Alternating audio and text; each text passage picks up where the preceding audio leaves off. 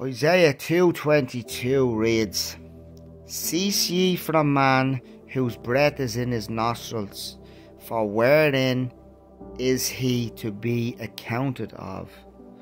Right, so I go over to my study Bible here now and I read it in the study Bible.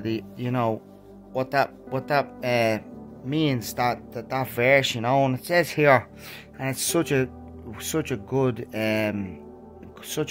explanation and such a good verse for the times we're living in, and you'll know just now when I read it to you. Whose breath is in his nostrils refers to our human mortality. People are very limited when compared to God. They can be unreliable, selfish, short-sighted, yet we trust our lives and futures more readily to mortal humans. Human beings, that all-knowing God.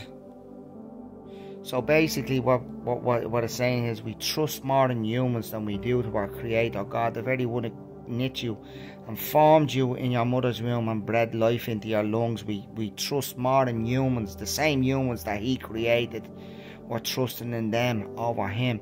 And you can see that going on in the United States of America right now with this Donald Trump guy. All of these people are putting their trust in these politicians instead of the Almighty God, the very one they should be calling on,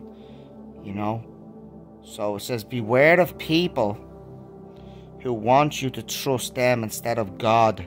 Remember that only God is completely reliable. He is perfect, and we can rely on His mercy and enduring love.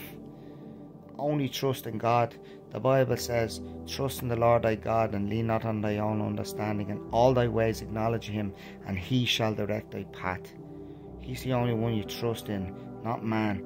Turn to the Lord Jesus Christ and turn away from this world that will send you into hell, and stop putting your trust in Donald Trump and all these politicians that don't care nothing about you.